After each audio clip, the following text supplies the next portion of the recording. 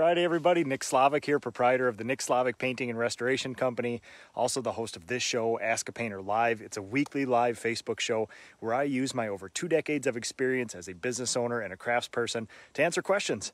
And if I don't have the answers, the people associated with this show do. It's an amazing community of some of the finest business owners and craftspeople in the world.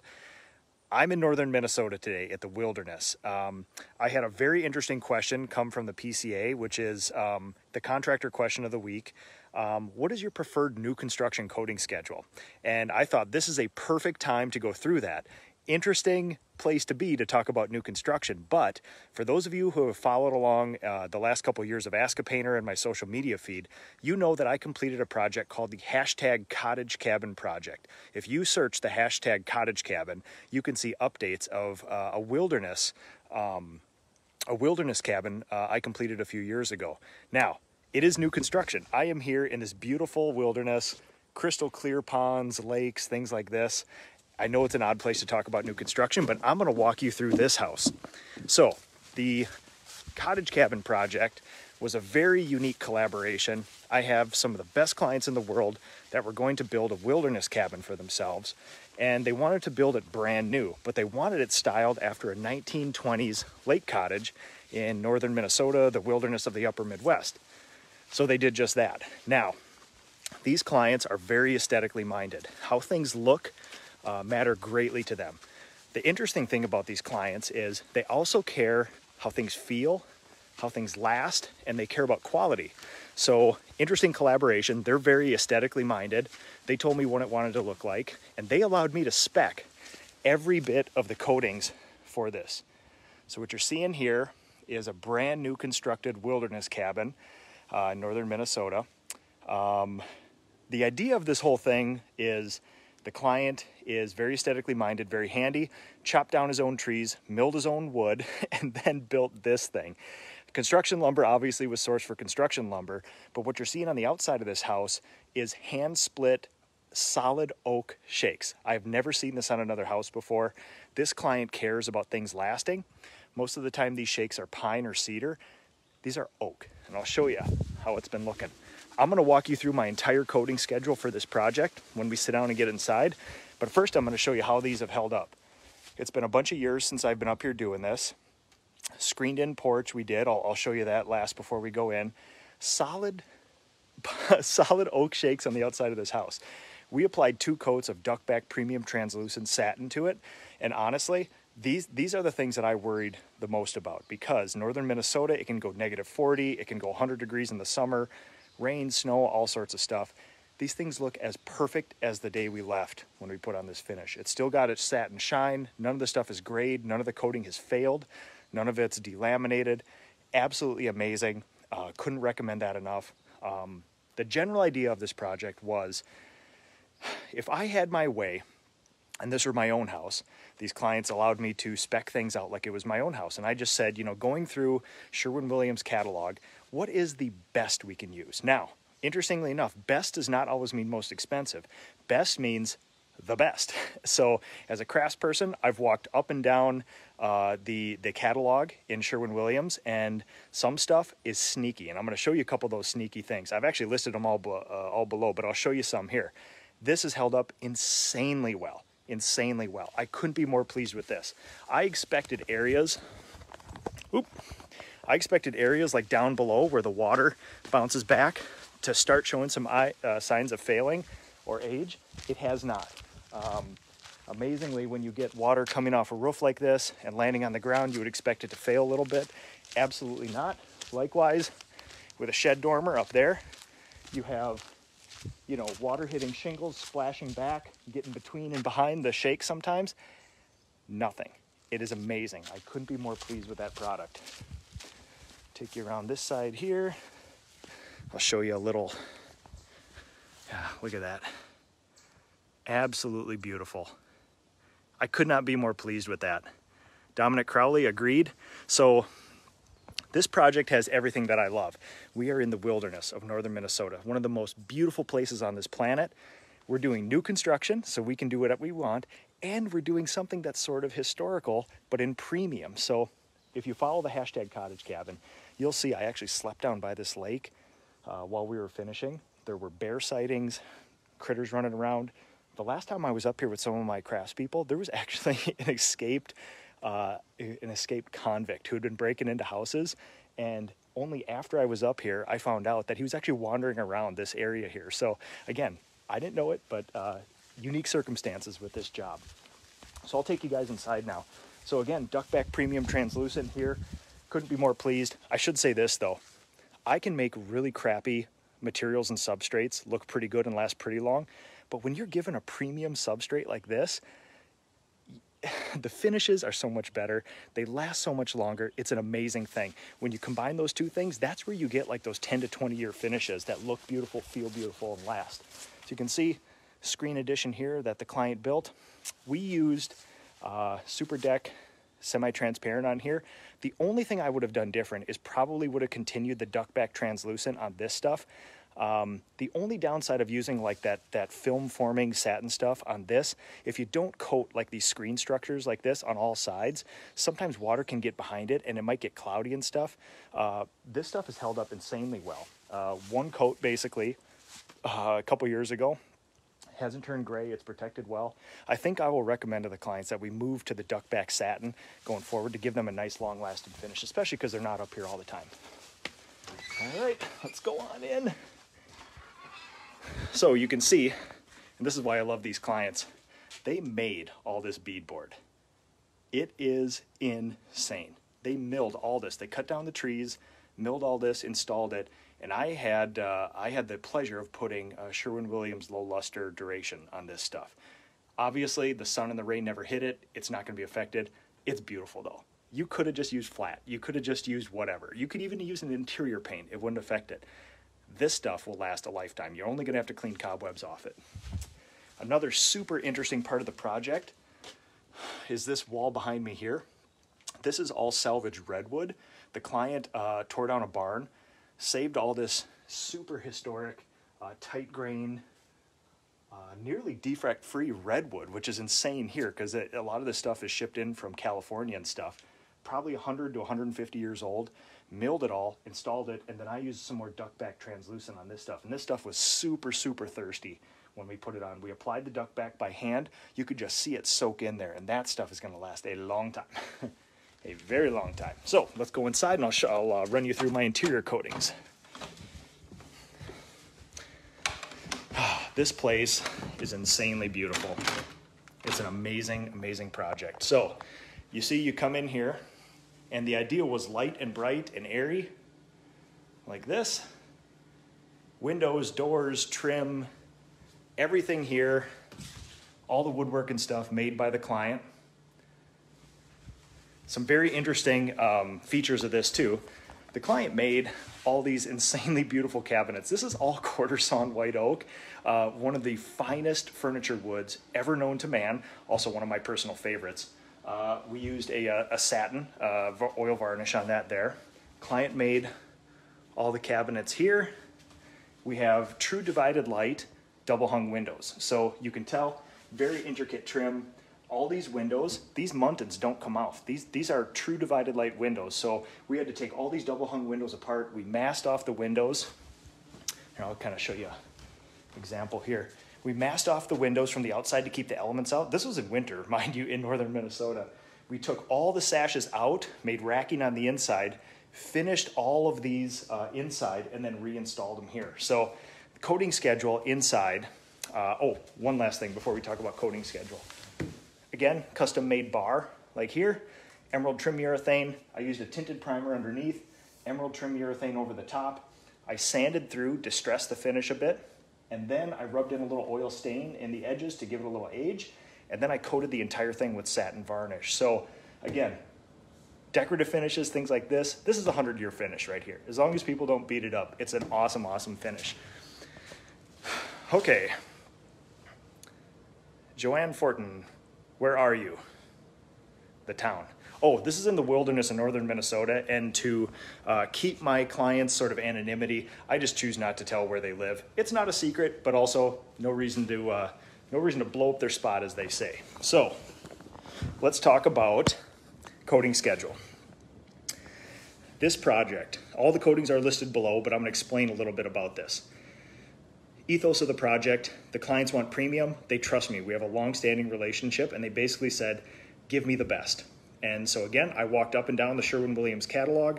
I worked closely with Sherwin-Williams on this one to say, what is the best stuff we can do? What is the coolest, most innovative stuff? At that time, emerald trim urethane was actually just being introduced to the market, and I told them, if you want to try this out on a showcase home, I'll work with you, give you some feedback, things like that.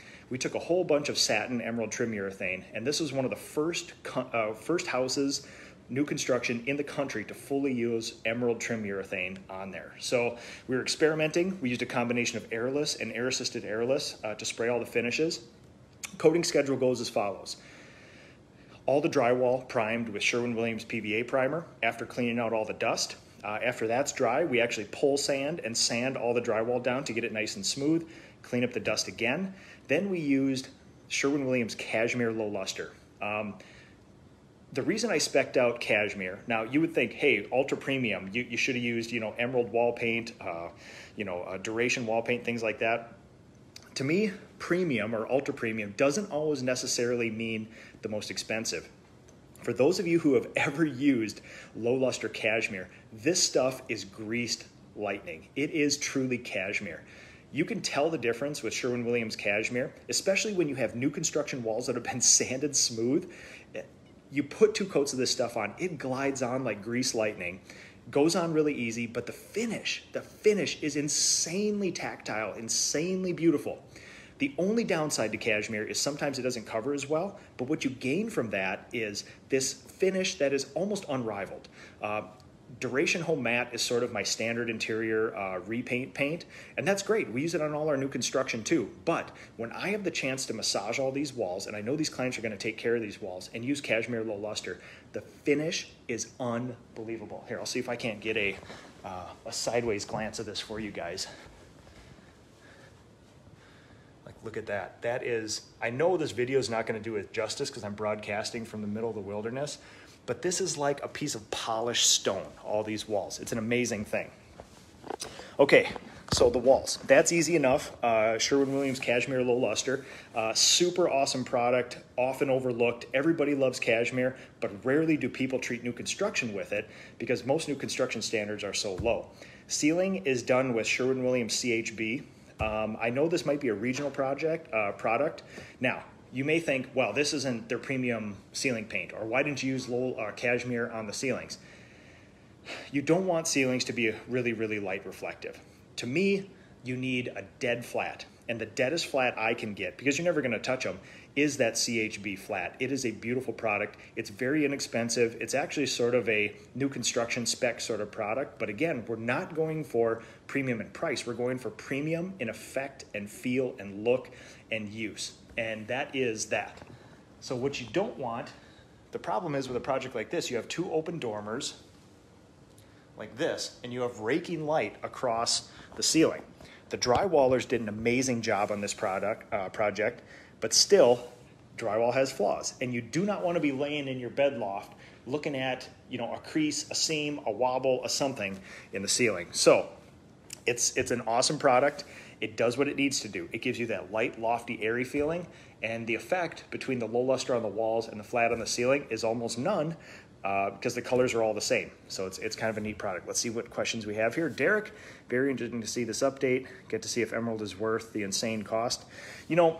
One of the things too that, especially with a whole bunch of like rain refresh products coming out, and I think they're north of $100 a gallon, one thing I want to remind people is that in a project like this, you are going to spend tens and tens and tens of thousands of dollars to complete the inside and outside of a project like this.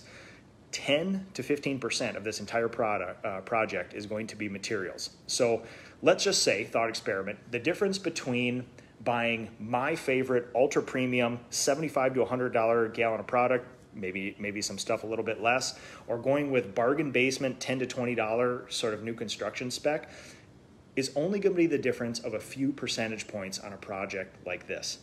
Truly, it's all your labor. So I know everybody fixates on the cost of a gallon of paint. On this, I'm looking at 500 labor hours at average cost $25 to $30 an hour.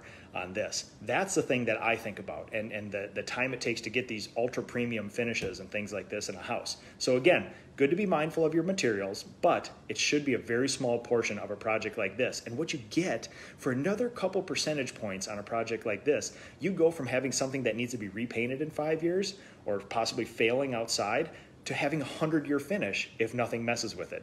Obviously, you have to maintain the outside stuff, but if nobody dents or nicks or marks up this wall or trim, this is it. This is the only finish for this house for the rest of its life, depending any weird usage. So, Joanne, thank you very much. Derek, Santa Cruz shirt, former skater here. I did just get back from California, and this is an actual Santa Cruz shirt. So, Jonathan, absolutely. Dominic Crowley from over. I love Dominic's work. If you guys don't follow Dominic, if you think what I do it looks interesting, you need to follow Dominic. What's the maintenance life on the exterior oak shakes? So I would, if this were my house, I would recommend probably putting a refresher coat on every 3 to 5 years just to keep it up. My thinking, probably like yours, Dominic, is it's way easier to do small bits of maintenance, like oil changes in a car, than wait for the engine to blow up and do a complete overhaul. So for me, prepping things off, applying either by brush or by spray, one more coat every 3 to 5 years will basically have this coating go indefinite. And I would say after 2 to 3 maintenance coats, you can maybe lax a little bit in it because you don't want to build too much of this stuff on either. It's a very thick product, very durable product. If you recoat it every 2 years, eventually you'd actually put too much on and it would actually become a liability because it becomes unstable. And the coating, the multiple layers of coating would actually move differently than the wood. All right, so let's talk about the trim then. This is the showcase of the house. Again, client cut down trees. These clients are insane people, and I love them. They have the similar ethos to me, which is if you're going to do something, do it for a lifetime and enjoy it. And quality of aesthetics and finishes and things like that actually bring enjoyment to our life. There is a diminishing return to this. Like you can just put too much money and too much time into something where you don't get the reciprocal back. But these people have it dialed into, I'm going to put a lot of labor in to get something that people don't normally get, but it's going to last a lifetime, and I'm going to smile every time I look at it. The trim schedule on this one here, all handmade woodwork, hand milled, hand applied by some of the finest craftspeople around, including the client himself. Dusted everything off, shop vac, the normal thing, patched all the holes, caulked all the cracks, and then we used Sherwin-Williams Easy Sand Oil Primer. And again, I'm still a fan of oil primer. There's a whole bunch of pine and other stuff included in a lot of this woodwork, and we had to stop those resinous knots and pitch and tannin coming through. So Easy Sand Oil is an insanely tough oil primer. You have to put it on at a pretty thick wet mill thickness in order for it to level off. It's there's tons and tons of what I would consider solids in it. It's a heavy oil primer. If you do a light coat, it can get gravelly. You kind of have to sand it off, which again isn't a big deal because it's easy sand. But if you put it on super thick and give it some time to sort of like level out because it's wet, it goes insanely smooth. And all it takes is a 1, 2, 3 with a scuff sander on it to get it smooth. And it truly is easy sand. Like if you have ever used this stuff before, bare piece of wood, really good coat of easy sand, let it dry overnight. You come back, you can sand that with minimal effort, glass smooth. And that's what we did to this. We spend all our time prepping. The top coats, for emerald trim urethane, we did 2 top coats on all the trim, all the ceilings, doors, windows, everything, twice in a day. And more on that in a little bit. But the top coats on it, people think that, when they think about doing a trim or a cabinet project like this, you think, oh my God, it's top coating all this woodwork. The top coat is almost an afterthought of all this stuff. It's all prep. It's 80% prep, and there's a little bit of fine finishing, spraying the trim enamel on at the end. That's all it is. What really caught my eye about this is we are probably 4 hours away from my house, straight north in the wilderness of Minnesota. And I had a whole bunch of craftspeople with me. And if we were to use a standard hybrid top coat that has like a 16-hour recoat, what happens is it only took us about 2 hours, 2.5 hours to spray all the trim and windows and doors and everything in this house once we were ready. I had 2 helpers moving lights, cords, filling my sprayers up, and I basically just rocked and rolled. I just had that sprayer in one hand, maybe an ancillary light in the other just to see some spots. And if we used one of those traditional sort of hybrid coatings or even a regular oil enamel, we would have had to wait overnight to do the second coat. Now, we're 4 hours away from our families and stuff like that, and everybody's on the payroll. What emerald trim urethane allowed us to do, and this was innovative at the time, we all take for granted that you can recoat, these hybrid finishes now in a few hours. We were able to do this entire house with the trim in 1 day, 2 coats, because it dried quicker, and we were able to sand it between coats, which is amazing, because that to me is the test of a good finish. Using oils or other hybrid finishes, we would have had to wait overnight. We would have been in the wilderness another day for 3 or 4 people. Now, again, when you're thinking about the cost of coatings, yes, emerald trim urethane, rain refresh, things like that are going to be a little more expensive than a can of, $18 an hour satin wall paint that you could have put on there. But it saved a day of labor for 4 to 5 people in total through this. And then you think about the driving time and things like that. So again, good to pay attention to materials, but only to a point.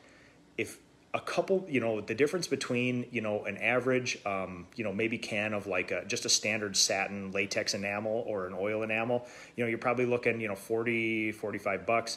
Maybe emerald trim urethane is in the 70s. So you end up spending another $200 on enamel for this house. You save a day of labor for 4 people. That is insane. You could have saved thousands of dollars on a project like this just by using a little more expensive coating. So that was the coating process here. The cabinets, you can see beautiful handmade cabinets here like that. All Minwax products, Minwax stains, Minwax varnishes, things like that. Awesome stuff. I've used them for 2 decades. Do great stuff. You can get them all at Sherwin-Williams. It was a great complement to this. Again, a nice low satin. Stain it, bring out the fleck in the medullary rays in the quarter sawn oak, and then finish it well. Now, the floor is something cool too. Again, all hand milled oak flooring like this. They cut down the trees, they milled the flooring, and they installed it. And this is a super sneaky product. One of my favorite products and favorite product names for that matter is Fabulon. Fabulon is an awesome name, and it's an awesome product. It's a satin. Well, you can get it in satin or semi-gloss or gloss. It's a polyurethane made for floors. And when I did my restoration on my 1917 home in my hometown, I hand finished all of the floors in that house with 3 to 4 coats of that stuff. And my kids could not destroy it. It is one of the most beautiful, not only beautiful, durable products that I've ever seen for floors like that. Again, it smells bad. Most good things do, but what you're left with is a finish that's just bomb-proof. It's amazing. And sometimes what we do as craftspeople is we give up aesthetics in order for durability. We say, yeah, it doesn't look good, but it lasts forever. Who cares? This is not one of those things. Every product that I spec'd, including that Fabulon, not only looks the best, but I think is actually more durable than a lot of other things. So it's a great project. Kane and Mole, I know you're watching here. I think you had a hand in this one too, up in northern Minnesota. We had a lot of fun here. So, all right, let's see what other questions we have here. Beach house painting. What's the best way to keep air safe and clean while spraying out the oil primer? A big project cleaning up your sprayer after running it through. Oh yes, so this is something that actually fairly unique. It used to be unique to our company. Now it's not much anymore, but we actually use homemade air scrubbers / negative air machines, which basically is a monstrous fan. And we built a little box in front of this fan that has furnace filters in it that filters the air. And what we do is there's a super simple like geothermal idea of like air movement, which is negative air pressure. So the idea is you want to evacuate the air in this house as quickly as you can to get rid of particles and smell. The way you don't do that is to seal this entire house up and get fans running inside, because all that's going to do is make a cyclone inside, and it's going to make a whole bunch of dust, and the stuff's not going to escape. What we did was we used fans in the windows with furnace filters on them. We used negative air machines, these high-pressure fans. What we would do then is go all the way to the top of the project and crack a window and put a filter in there, and we bring in fresh air from outside, and then we go to either the basement or the farthest way away, and then we have one of our fans in a window but shooting out. Upstairs, fan shooting in. Downstairs, fan shooting out. You can do it likewise too, as long as you have a far end of the project bringing in fresh air, a other end of the project, sucking that fresh air through the project and shooting it out a window. We like to filter both ends just because we don't want stuff coming in from the outside. Like in northern Minnesota, you'll have pine pollen in the spring. You don't want to shoot a bunch of pine pollen into a house like this. Likewise, you also don't want to shoot a bunch of particles and stuff outside. So what we do is drag that air in, and what that does is it brings fresh air from outside, drags it through the project, it picks up odors and particles. The particles get stuck in the filter, and then the air goes outside. You can actually evacuate the air in a house many times an hour, which is really cool. So when we get spraying, you can imagine we use like, you know, I would imagine between 6 and 9 gallons for one coat of emerald trim urethane. Imagine 6 to 9 gallons within 2 hours getting sprayed all around here. Now, I have my air-assisted airless and my airless really, really dialed in, so there's not a lot of overspray, but there's not zero overspray. So you always kind of have to pay attention to something like that. Cleaning up sprayers too. So this is a big thing as well. It's not that big of a deal. Basically, when you're done with oil primer, in my company, we at this time, we used to have dedicated sprayers for oil and this. So I actually used a 15-year-old Graco pump that I bought from another painter. All we did was run oil primer for trim and cabinets through it. So we basically just left it in oil primer all the time. When we didn't, all we would do is get the oil primer out, run a bunch of mineral spirits through it just so, you know, it wouldn't freeze or dry up, and then just kind of leave it. And as long as you clean out the filter in the gun and the filter in the machine, you're going to get it real, real clean. Now, there's some people that like to have crystal clear spring water running out of their sprayers. That's a whole nother thing. Prepare for an hour or two of cleaning. You got to use super hot solvents. You got to continuously change out solvents doing this. You use a lot of hot chemicals and a lot of solvents and something like that for not really a great return. When I have to use a sprayer that goes from oil to that, basically you want to get all the oil primer or the oil out of it. You want to, I do like a double rinse. I do the initial rinse with probably 2 quarts of mineral spirits, run it through. It shakes a bunch of stuff loose, not only in the hose, the gun, but the machine as well, the siphon hoses like that. You change out that thinner, get 2 new quarts of thinner. At this time, I clean out all the filters, knock everything out, get those crystal clear in a bucket, put those back in, and with the second thinner wash with 2 quarts of thinner, you'll see an immediate change. Like within 10 seconds of running it through the hose, you'll see it get already clear. To me, if you can get it barely milky, that's just fine. I mean, you're never going to get it perfectly clean without hours and hours and gallons of thinner. To me, that's okay.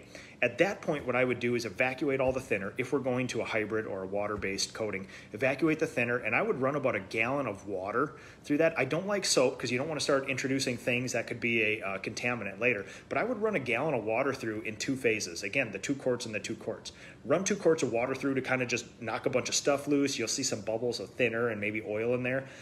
Get rid of that stuff, reclaim it, whatever you recycle, whatever you do. Run another 2 quarts of water through. Again, you're not going to get it perfect, but it's pretty good.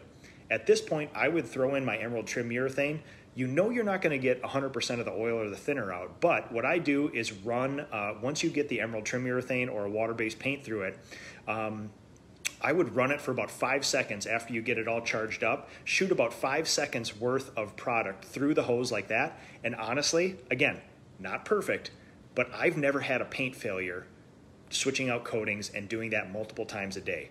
Yes, you will not get 100% of the oil, that other stuff out, but I've also never had a failure doing that. I've never then sprayed a water-based paint and all of a sudden had a whole bunch of fish eyes or things delaminated or failed or things like that. So that's just a data point for you. I'm sure if you read the technical data sheets, it's going to tell you something else. So Mauro, my friend from this old house, bom dia, Mauro, good to see you. Okay, everybody. Besides that, I just thought I would give you an update. The trim looks absolutely amazing.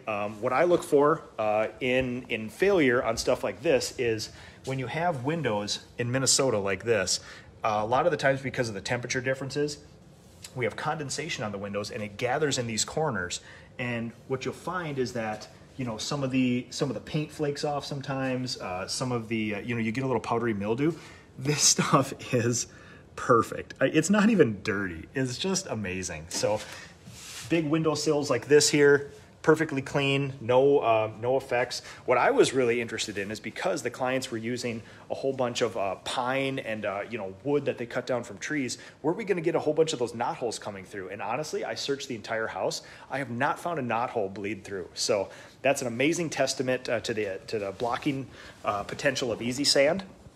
Other than that, guys, again, if you want to join the PCA, the Painting Contractors Association, some of the finest craftspeople and business owner in the world are there. I would urge you to at least look into it. There's a whole bunch of free resources there, including industry standards, which if you say, well, hey, what constitutes a good wall? There was a discussion in, I think, the Gathering of Minnesota Painters this morning, where somebody had asked, when you have new construction, what is the standard that the drywaller should leave it at? Because I'm being told to paint this house, and it doesn't look like the drywall is done. The PCA has free standards for you to say, if you can get all parties to agree on them, this is a standard of a substrate that's ready for paint. There's one of the coolest standards, if you use those standards for nothing else, there's a standard that actually says what a well-finished substrate is. It will dictate how far from the wall you will be, under what lighting circumstances, and under what sort of like magnification you can look at it, if any at all. So people always ask, the homeowner says this wasn't done well, I know I did well. There's a standard for that. So free stuff from the PCA, look into membership there. Lots of changes coming down the pike there as well. Thank you to Sherwin-Williams for partnering with this. This house has been featured in multiple publications because of the innovative finishes, the unique approach. I started my business years ago because I love science, I love data, but I'm a history freak. I love, love, love historic stuff. I restored my own home with some of the most innovative, scientifically advanced coatings you can get. I got a chance to basically replicate a 100-year-old house using the most innovative, brand new coatings. It was an awesome thing. I love it, and it does pay off. It doesn't cost much more to do this than it does tracked new housing, except in 5 years you have to repaint all that tracked new housing.